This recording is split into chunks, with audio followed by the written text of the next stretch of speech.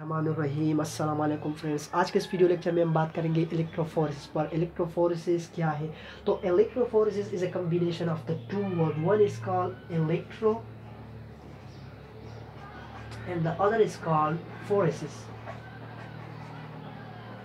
So electro means something concerned with electricity and foresis means the charge being carried out.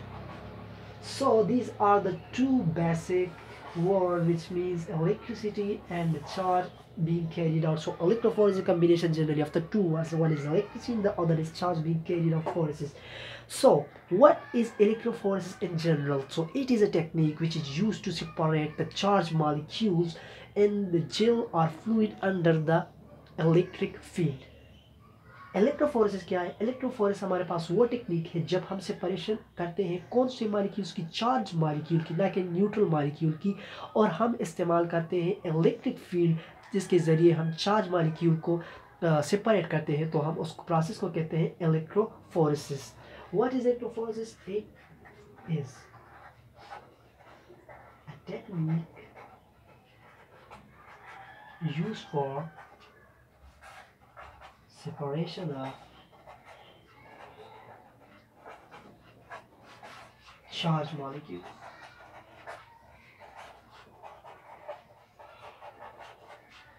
under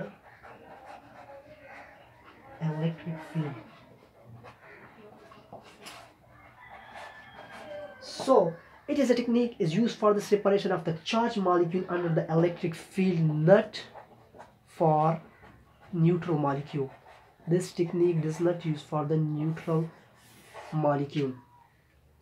तो electrophoresis हमारे पास it's a process जिसमें हम charge molecule जो है उसके ज़रिए, चार्ज मालिक्यूल हम उसको सेपरेट करते हैं तो इलेक्ट्रिक फील्ड के ज़रिए से, तो हम उस प्रोसेस को कहते हैं इलेक्ट्रोफोरेसिस. जनरली इलेक्ट्रोफोरेसिस हमारे पास इसमें जो हम यूज़ कर सकते हैं, एक ट्रे यूज़ कर सकते हैं जिसे हम कहते हैं tray.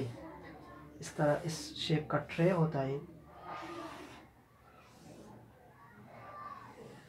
This is a tray, और इस ट्रे में हमने कनेक्ट किए होते हैं टू इलेक्ट्रोड जिसे हम कहते हैं, एक हमारे पास पॉजिटिव और दूसरा हमारे पास नेगेटिव.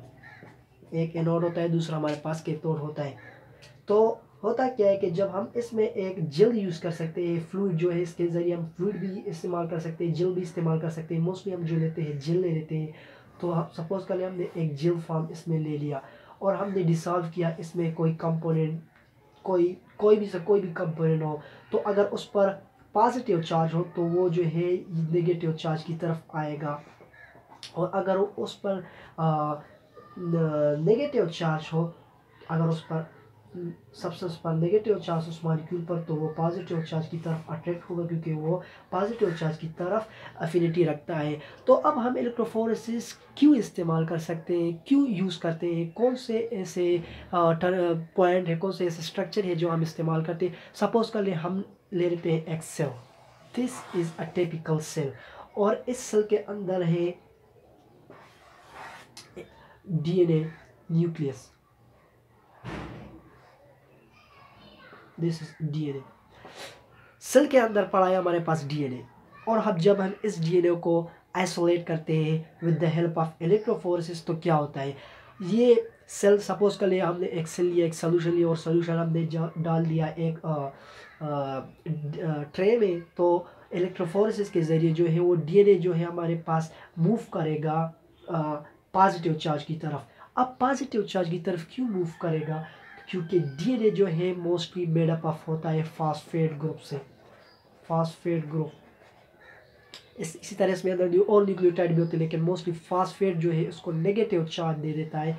जब फास्फेट जो है वो DNA को नेगेटिव चार्ज दे देता है, तो क्या होता है कि वो DNA मॉलिक्यूल जो है वो पॉजिटिव की तरफ मूव करेगा, और वो यहाँ पर अरेंज अपने आप को इस तरह अरेंज करेगा. तो हम DNA की जो है सेपरेशन ईजिली कर सकते हैं. इसी तरह हम RNA की भी कर सकते हैं, प्रोटीन्स की जो सेपरेशन वो भी कर सकते हैं. सिमिलरली जो सेल मेम्ब्रेन है वो भी हमारे पास नेगेटिवली चार्ज है, उसकी भी हम जो सेपरेशन है वो ईजिली कर सकते हैं. So these are the main these are the main basics of the electrophoresis. अब इलेक्ट्रोफोरेसिस जब हम करते हैं तो हमें दो चीज़ें को जहन में याद रखना होगा, एक अमाउंट ऑफ चार्ज और दूसरा है size of molecule. The first is amount of charge and the second is size of molecule. हमें इन दो टर्मिनोलॉजीज को जहन में याद रखना होगा कि अमाउंट ऑफ चार्ज और साइज ऑफ मॉलिक्यूल किस तरह इलेक्ट्रोफोरेसिस को अफेक्ट करता है. जी हाँ, अमाउंट ऑफ चार्ज जितने हमारे पास चार्ज ज़्यादा होंगे, मीन जितने हमारे पास कूलम्बिक फोर्स ज़्यादा होगा. यहाँ पर आप देख लें, अगर हमारे पास चार्ज इस अब अगर यहाँ पर एक प्रोटीन मॉलिक्यूल, सपोज ये डीएनए मॉलिक्यूल है, अब ये डीएनए मॉलिक्यूल जो है नेगेटिवली चार्ज है, तो ये पॉजिटिव की तरफ आएगा तो स्लो आएगा. यहाँ पर आप देख सकते हैं स्लो आएगा. It will come very very very very slow. क्यों स्लो आएगा? क्योंकि यहाँ पर चार्ज जो है वो कम है. और अगर मैं उस चार्ज को ज़्यादा कर देता हूँ, यहाँ पर आप देख लें, मैंने इस चार्ज को इंक्रीज किया तो सेम वही मॉलिक्यूल है, लेकिन वो क्या होगा कि जल्दी आएगा, जल्दी यहाँ पर आएगा और अपने आप को यहाँ पर एडजस्ट कर लेगा. तो साइज जो अमाउंट ऑफ चार्ज जो है वो एक इलेक्ट्रोफोरेसिस के को अफेक्ट करता है. सिमिलरली अगर हम डिस्कस कर ले तो साइज ऑफ मॉलिक्यूल. सिमिलरली अगर साइज ऑफ मॉलिक्यूल यहाँ पर एक स्मॉल साइज डीएनए है तो डीएनए जनरली डिस्कस करेंगे तो डीएनए जो है वो एक बहुत क्विकली जो है यहाँ पर आ जाएगा, बहुत क्विकली यहाँ पर आ जाएगा, अपने आप को यहाँ पर अलाइन कर देगा. और अगर उस डीएनए की जगह हमारे पास एक प्रोटीन मॉलिक्यूल हो, बड़ा मॉलिक्यूल हो, तो वो उसका साइज जो है वो ज़्यादा होगा, तो बहुत स्लोली इस तरह मूवमेंट करेगा और यहाँ पर आएगा और अपने आप को इस तरह पॉजिटिव के साथ अलाइन कर लेगा. तो these are the main points. Amount of charge, size of molecule. जितना हमारे पास चार्ज का मॉलिक्यूल अमाउंट ऑफ चार्ज ज़्यादा होगा उतनी हमारे पास एक मॉलिक्यूल जो है वो जल्दी जाएगा. सिमिलरली और जितना हमारे पास साइज ऑफ मॉलिक्यूल कम होगा तो उतना ही वो तेज़ जो है, सबसे तेज़ जो है वो आएगा और अपने आप को इलेक्ट्रिक फील्ड में अलाइन कर लेगा. सो आज के वीडियो लेक्चर में बात की इलेक्ट्रोफोरेसिस पर. Thank you very much.